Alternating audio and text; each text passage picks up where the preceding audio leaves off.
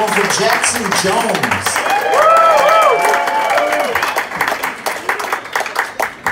Oh, what it do? What's going on? How we feeling? Let's go ahead and get this out of here right away. I'm not here to fix the water heater. Most of the time when I walk in somewhere, they assume that's what's going on. Didn't even know it was broken, but that beard says different. I get accused of being a hipster a lot, probably because of the way I dress, but it's just because I'm cheap. This shirt and hat were free. My favorite place to shop is the t-shirt cannon at monster truck shows. Right?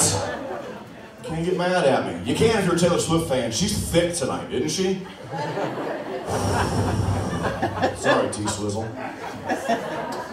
No, I'm not hip. I'm getting too old. I got gray in my beard. I shaved my fucking ears before I came here.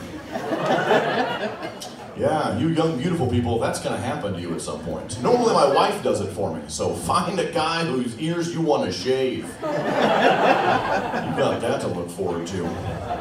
Now, getting old is weird, though, because, like, you compare yourself to your parents and where they were at that age. I'm going to be 40, and when my dad was 40, he'd already owned several homes and been married 3 times. Yeah, I own 0 homes and have only been able to convince 1 woman to let me destroy her credit. So I got some catching up to do. Now, getting old is weird. My dad is 69 years old. And, yeah, okay, all right, we're all 12. Woo, 69. That's not the punchline. But no, he's 69 years old and he's got bad vision. He's got cataracts, and he had the cataract laser eye surgery. And I checked in on him the next day and said, hey, how's it going? And he was like, well, it hurt like hell. Well, what do you mean it hurt like hell? They numb you up before you go in for surgery. And he goes, yeah, but if they do that, you gotta wait around for 2 hours for it to wear off, and I had shit to do. That's a true story. He got laser eye surgery done with no numbing stuff because he had shit to do. I had an entire big bag of Flamin' Hot Cheetos one night, woke up the next morning, took a spicy dump, called in sick to work.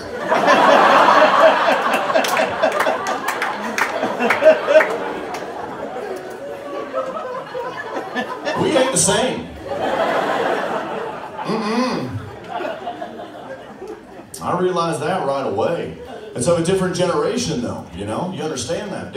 As he was raising me, he used to tell me things trying to toughen me up. And he'd tell me things like, if anybody ever gives you shit, you gotta blast them between the eyes. You know, that was one of his big things. You gotta blast them between the eyes.